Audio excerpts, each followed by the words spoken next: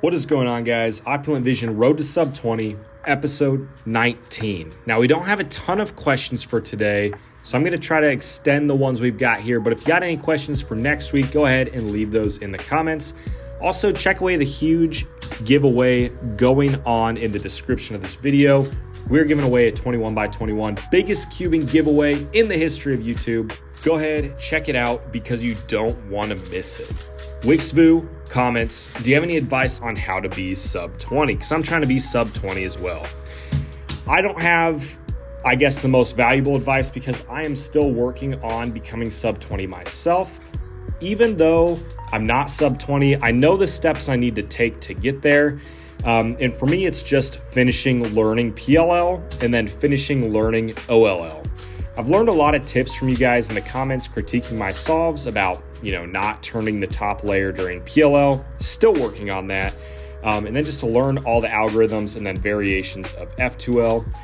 So you guys have helped me a lot. So honestly, Wixvu, if you go back and look at the comments of my old videos on this series, I'm sure you'll find a ton of helpful information from my subscribers that, will help you get to sub 20. Gary Nguyen says, do you do cup stacking? Unless you're talking about doing my dishes, stacking the cups, and then putting away in my cupboard, I do not do any other cup stacking besides that. So I am sorry to disappoint, but that is all the cup stacking I do. Rafa Cuber says, will you do a room tour at some point?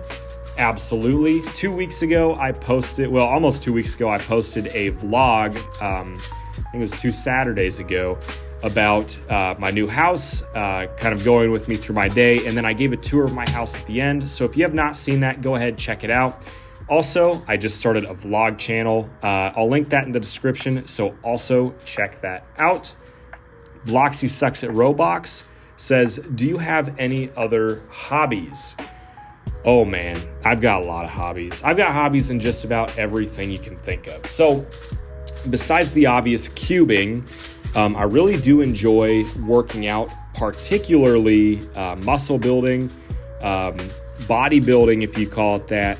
I just love going to the gym and exerting myself. Now, running, that's a different question. I do not like to run, just lifting weights. That's what I like doing the most, but I've got a couple side hobbies like, man, I don't know if I can say this on YouTube, but I love going out to the range and shooting my pew-pews.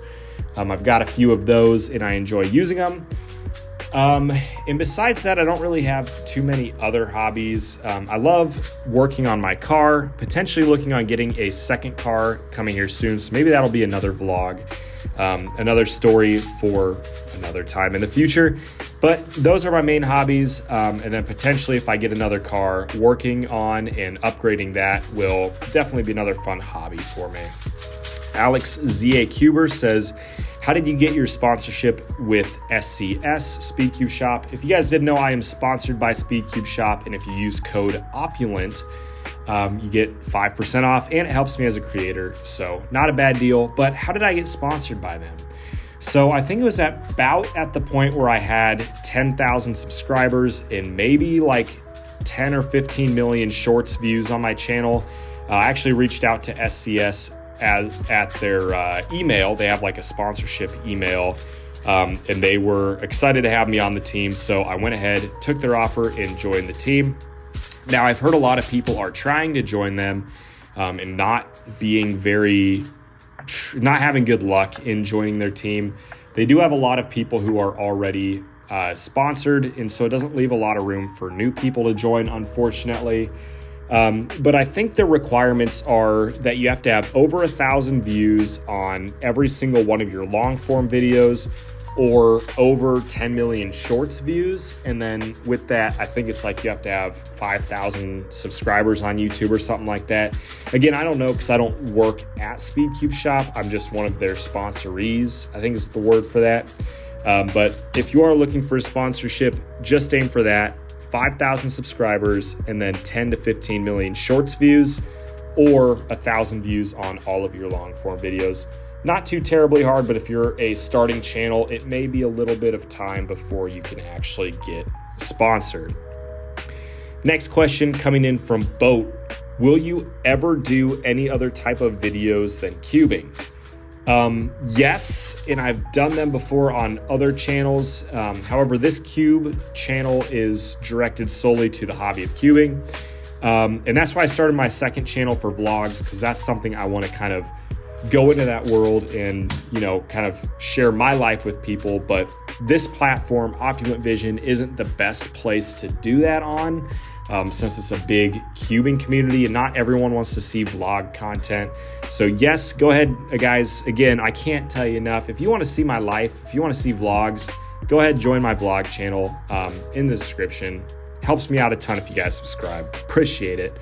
That one, Cuber025, says, how can I get better at one hand? Grow bigger hands. No, I'm just kidding.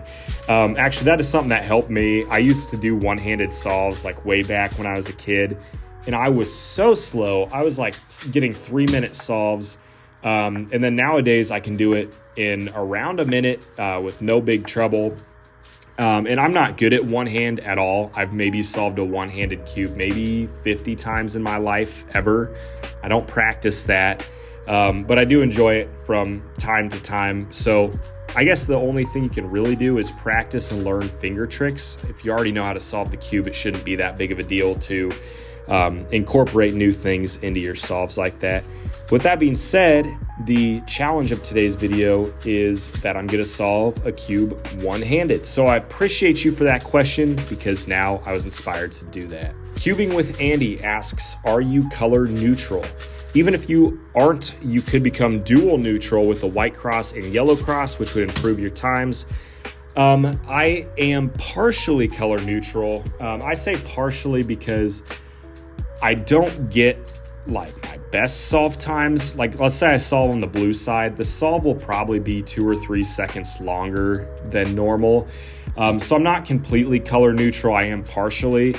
I am dual neutral for sure. And there was 1 or 2 solves in this set. I think it was this set that I did solve on the yellow side down, or cross on the yellow side, or whatever you guys want to call it. So I am dual neutral for sure. Partially color neutral, but maybe that's something I work towards in the future with this channel. Justin Cow, do you like running? I kind of answered that earlier. Not really. I do cardio. I just don't enjoy doing running as cardio. I just don't find enjoyment in it like other people tell me I should. The runner's high or whatever. I've never really got that. I still think that's a myth. So, user WT Eli, it looks like it says Eli. He says, what do you average on 4x4 and 5x5? I don't typically solve 4x4 and 5x5, but for the 4x4, I solve it in around 1 minute and 30 seconds. Again, I don't really practice that at all. And 5x5 is just over 2 minutes. It's about like 2 minutes, 15 seconds is my typical solve time on that. So I'm not horrible. I still use the beginner's method, but I've still got a lot of room for improvement. And here you see me scrambling the cube to go ahead and do my one-handed solve as our little challenge for the day. But with that being said, I am out of questions. So again, if you guys have a lot of questions, go ahead and leave them in the comments. They can be literally anything. More than happy to answer them in these episodes. But I appreciate you guys for watching. Go ahead, enjoy the rest of my sub one-handed solve, and we'll see you in the next one. Peace.